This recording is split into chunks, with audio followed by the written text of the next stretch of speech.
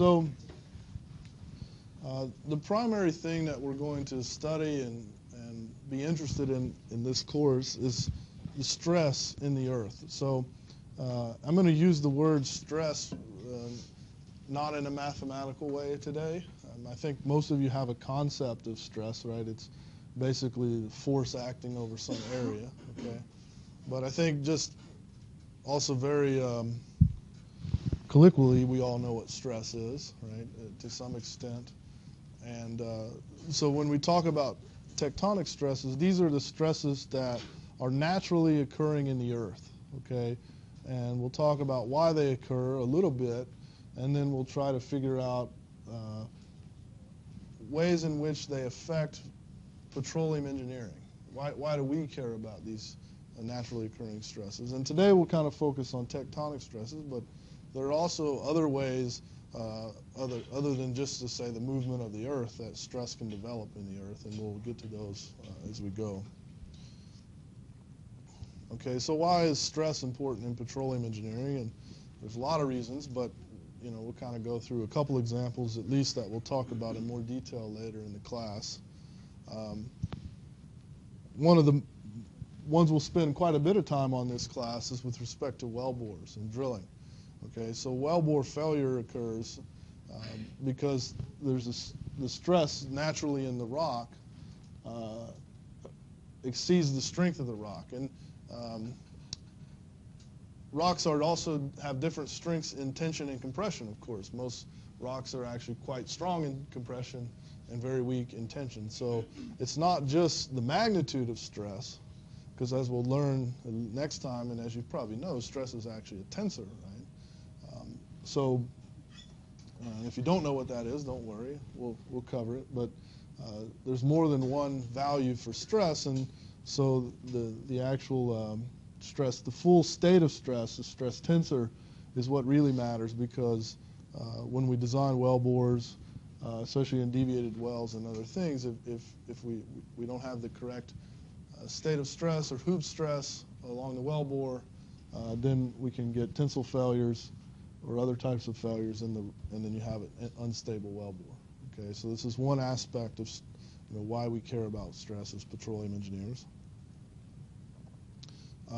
Another one is related to faults, and so here I've drawn or used a picture of a very large, geologic fault, but these could be much smaller joint sets or faults that you'd find in a reservoir as well, and these faults or joints will slip according to the amount of force and friction that's along the walls, okay? And this can be a good thing sometimes in the case of stimulating tight reservoirs, like in the case of slickwater fracking, but it can be a very bad thing in the case of induced seismicity, where we're injecting wastewater from hydraulic fracturing operations and causing small earthquakes, right?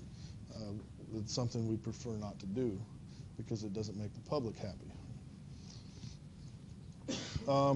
Another way that stress is important is in the reservoir depletion. So as we drain a reservoir, and this is sort of the other aspect of stress, is the actual pore pressure. So most rocks, certainly the ones we care about, are saturated with oil, natural gas, condensate, water, other things, right? And as we drain that fluid out, we're basically depleting the pore pressure as well, which sort of affects the overall stress in the material. And that can be a good thing, and it can be a bad thing. And so this is intended to, this is a commercial simulator that actually simulates the effect of reservoir depletion on the stress state. And so what you can actually get is subsidence. So as the fluid is drained out, then the stress is relaxed, and the rock is effectively not as strong, and the earth will actually settle right there. And that can be a good thing, and it can be a bad thing. You can actually measure this subsidence from the surface. It can be that significant. Okay, so we'll talk a little bit about where these tectonic stresses come from. And I think just from the word tectonic, you know that it comes from, or partially comes from, the movement of the plates and faulting and other things, right? And so this is really high school stuff. You probably learned in your high school geology course, but the Earth is, of course, not solid. There's a very, very thin crust, a large mantle. This is a melted region of magma, right? It's a kind of a mixture of solid and liquid material. More solid near the top, more liquid near the center, and then a solid, you know, basically iron core. Okay, and it's actually the movement of the magma around the core that causes the electric, you know, the polar field on the Earth. Does anyone have an idea how we know that there's a large, you know, that there's a large liquid region in the middle of the Earth, other than the fact that, I mean, certainly in some areas you see the activity in volcanic activity and otherwise, but say in an area far away from any volcano, how do you actually know that what's deep under there?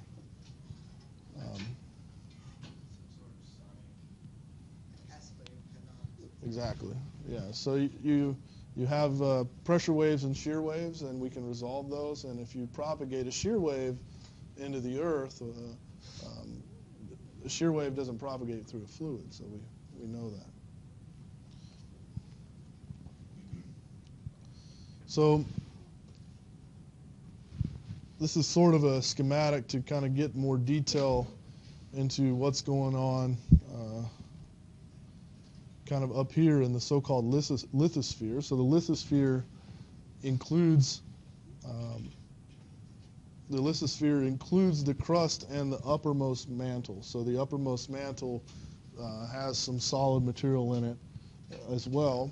And just to give you an idea of the scope, so the crust is, you know, anywhere in this picture they say from 0 to 100 kilometers thick, but it turns out under the ocean, the oceanic crust is much thinner than that. In some places as thin as maybe 4 kilometers.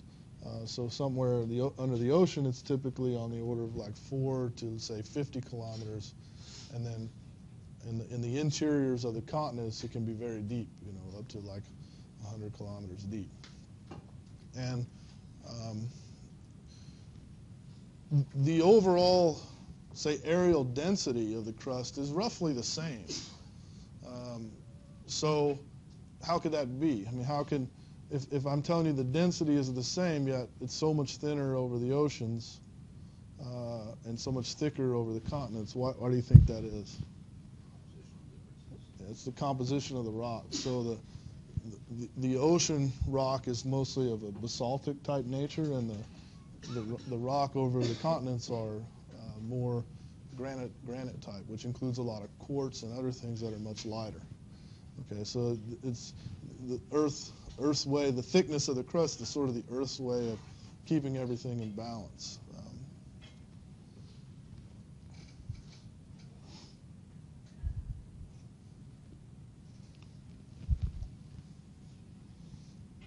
So somewhere in the early 1900s, I think like 1912, there was this theory proposed of continental drift. So, and this is sort of the precursor to the more modern theory of plate tectonics, which came around in the 60s, and you know, it's basically what we believe to be true today. So the idea of continental drift is that, and it wasn't necessarily wrong, it's just not complete. Is that this idea that, you know, all the continents used to be one supercontinent called Pangaea, and over time they began to move away from each other. And of course, as we move along into, you know, say the Jurassic and Cretaceous periods, when our friends the dinosaurs were around, the fossil records sort of let us know that or are in agreement with this idea. In other words, we find fossils that are common to the regions where the continents used to be tied together.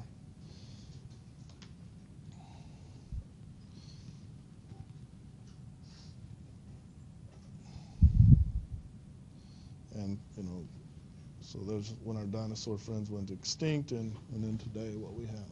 Okay, so the incompleteness was to the understanding, and you know, I don't know enough about the literature to say that people actually believe that, say, the continents floated on the ocean. I don't think no one believed that, but there was it wasn't really well understood why the continents moved around until this kind of idea of plate tectonics in the 60s, and a lot of it is also because what we see when it comes to tectonic plates is mostly they are, you know, invisible when we're standing on Earth. And one reason that things became a little more solidified in the 60s was because we had satellites and we could image from high in the sky, and there we can actually resolve several of the faults that occur along tectonic plates. So this idea of plate tectonics is there are large, massive lithospheric plates, so they include the crust and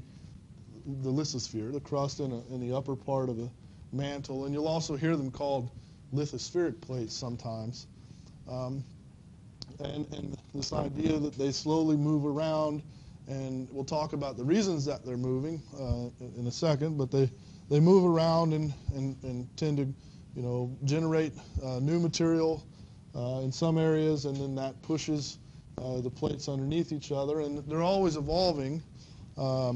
In fact, it's maybe a little bit hard to see in this picture, but this Juan de Fuca plate, which is right on the coast of Oregon and Washington, basically, is disappearing. So it's going underneath the Pacific plate. So typically the oceanic plates will move because of their thin and density. They'll move underneath the continental plates, which are lighter. And at some point in our future, you know, another 50 million years into the future, if humans are still on this planet, we may move to a different planet by then. But at some point in the future, we'll see that Juan de Fuca plate is completely gone. Okay. So the size of the Earth and the size of the crust of the Earth has roughly been the same throughout Earth's 4.5 billion years existence. So whenever a plate like that subsides underneath another one and appears to disappear, there's new material being generated from you know, volcanic activity, essentially.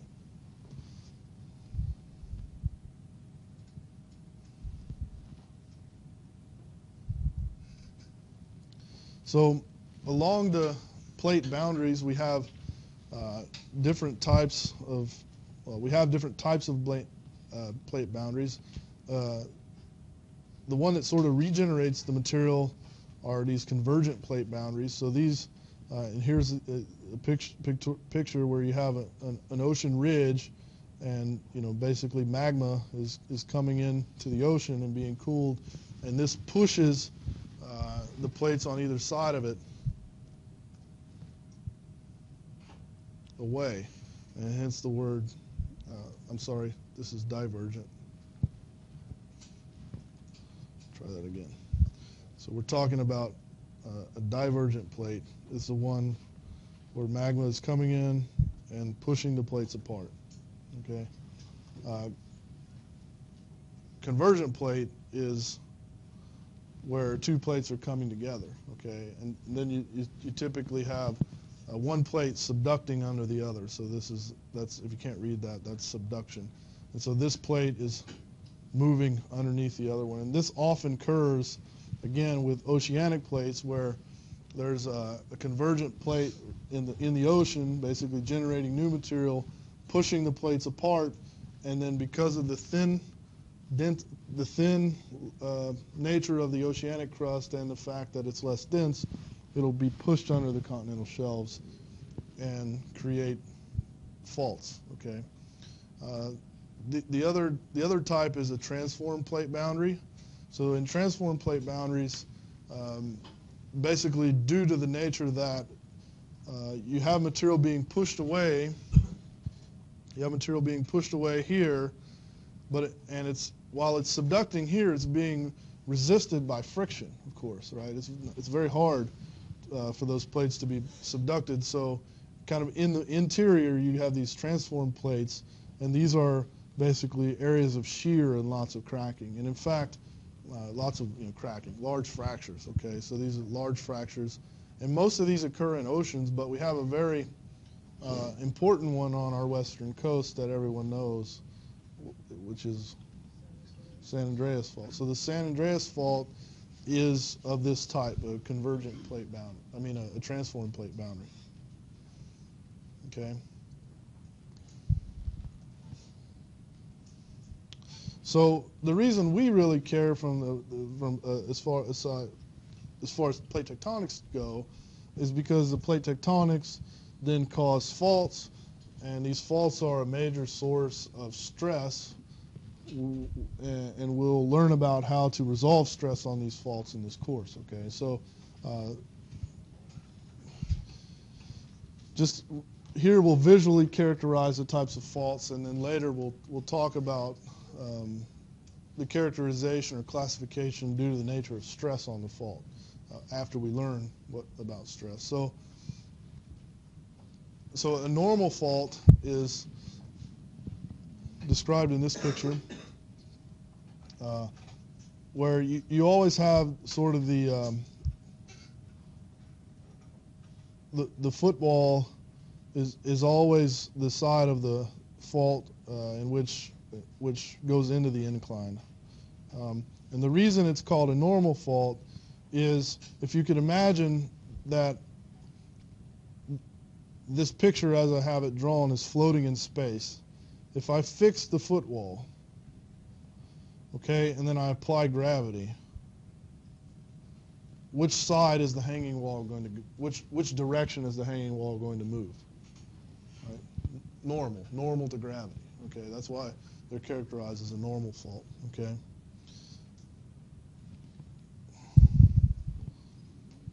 So sort of the opposite of a normal fault is a result fault, is a reverse fault, and the same idea. If this were floating in space, and I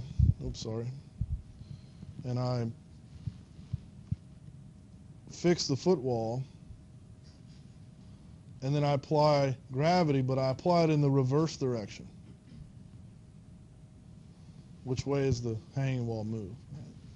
So that's why, just think, if you can just remember that, right? This normal gravity, reverse gravity. Which way is the hanging wall going to move under those conditions? And that's how you characterize the two faults.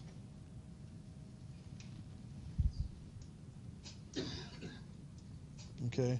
The other type is a strike-slip fault. So this is where two faults come together and slide.